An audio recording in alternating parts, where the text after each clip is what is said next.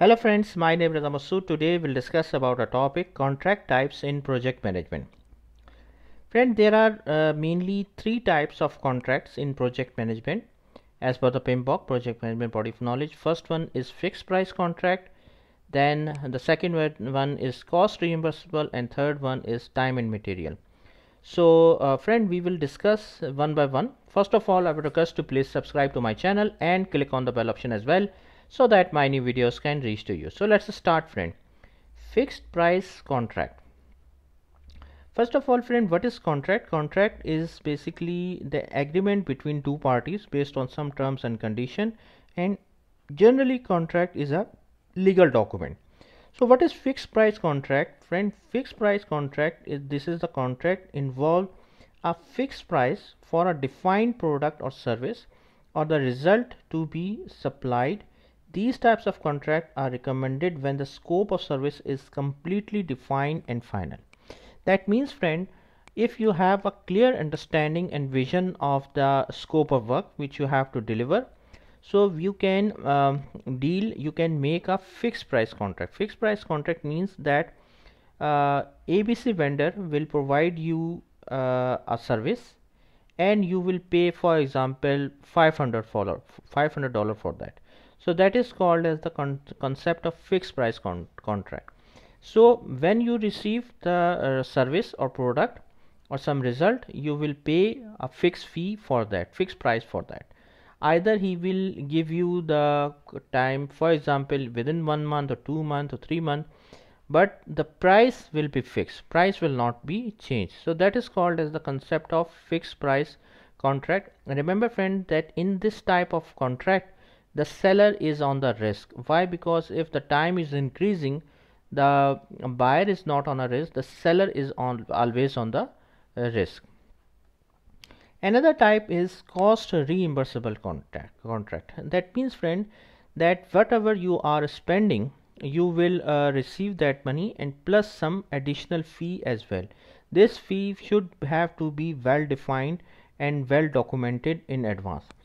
For example, let's suppose that you are building a flyover in a city, for example. So you that could be a cost reimbursable contract in that way. For example, if the building of flyover is, for example, it cost, let's suppose it cost $30,000, for example. Okay, so $30,000 plus $5,000 more, like the cost which you spent on building a flyover, that is the cost which you spent. So that is the cost of $30,000 plus some additional fee, for example $5,000 more you will receive. So in that way it will become 30 plus 5, so it will become $35,000. So that is would be considered as a cost reimbursable contract. Like whatever the cost you are spending, you will receive from the buyer and plus some additional fee as well. So this is called as the concept of cost reimbursable contract. Cost reimbursable, whatever you are spending you will receive plus with some additional fee as well.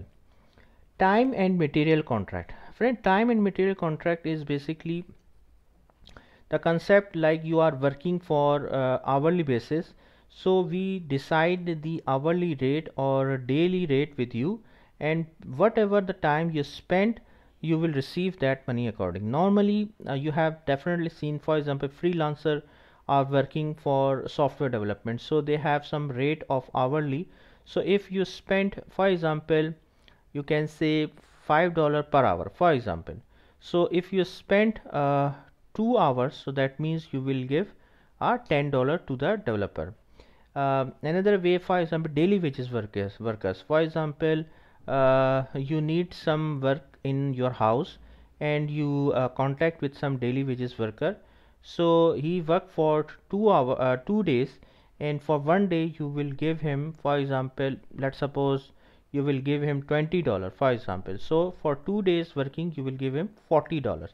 So time and material contract means whatever the time, so basis on time you will decide the money, and whatever the time you will use the service you will give the money accordingly. So the money or the price is based on the time and material. Time and material means that the service which you are using for such time, for some time, so you will pay for that accordingly, according to the time.